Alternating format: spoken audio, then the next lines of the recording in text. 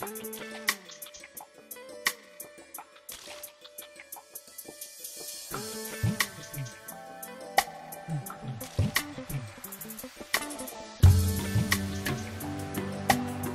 morning guys and girls, and yes, quite a nice week so far with the Sardine Run 2020.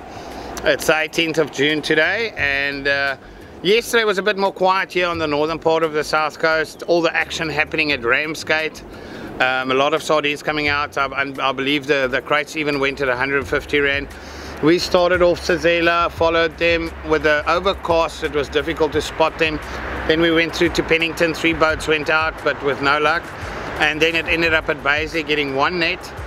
Unfortunately that net opened, but Jace was quite quick to send another boat out and put a net around that, so they salvaged most of that, of those sardines.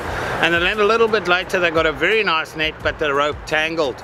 Very technical. Jace explained a little bit there to me yesterday.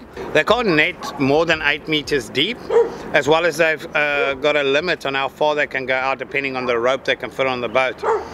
But interesting stuff. Quite a bad shore drum there at Basie, and unfortunately no fish came in with them. But I believe there was some really good action in Ramsgate. Alright, but there's been a lot of sharks, a lot of guys on the drone in certain areas that can reach where the swords are moving, are getting some really good catches, some bronze whalers, blackfins, and mainly grey sharks. But your update for today, it already started this morning. A lot of sardine activity in Margate. It looks like that's where it's going to happen, the Margate area, if you want to make your way there. And to Lumi, there's some sardine action as well. On the back line, but Jace will send us some updates as soon as there's some netting or something happening, which we'll share with you guys immediately. I'll be back at it tomorrow or Saturday latest to send you guys regular updates and try and get stuck into some good fish.